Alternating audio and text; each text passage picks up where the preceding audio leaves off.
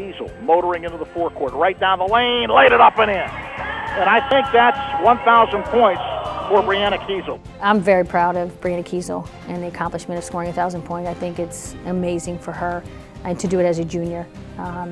You know, I think it's a great accomplishment. It's a tribute to her, the time and energy that she has put into this game, and she is someone that, having been around her, she wants to win, she wants to be successful, works on her game constantly. Brianna Kiesel, the 18th player in program history. Kel hit me with outlet, and then Ashley hit me with outlet, so it was like without them I wouldn't be able to score because I wasn't making, you know, plays for myself, you know, so the team really helped me out.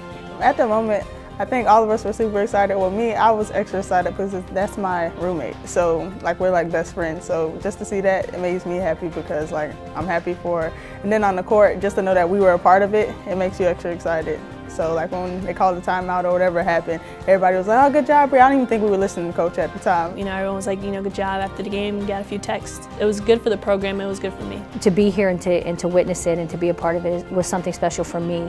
And I'll be excited to present her with the ball when we have the opportunity in our next home game. Kiesel outlet pass to Anderson, back to Kiesel, who lays it up and in. I've grown into a leadership role more and more as the years go. I mean, I'm a junior now. You know, I really try to, you know, come first in sprints, you know, just trying to like get people to, you know, want to be better, because I know I want to be better. I think that has a lot to do with the leadership role that I'm trying to come into. For us to be successful, we need her to score the basketball, so you know, we'll continue to get her the basketball and have the ball in her hands in crucial situations.